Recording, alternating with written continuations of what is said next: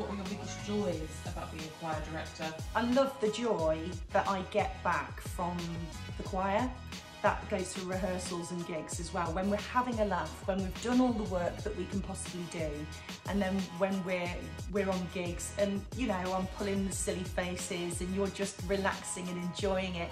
And I love feeling the audience about to clap and applaud you for the great work that you've done, because you guys don't hear what I hear. I keep saying this all the time. You'll get this as well, Carrie.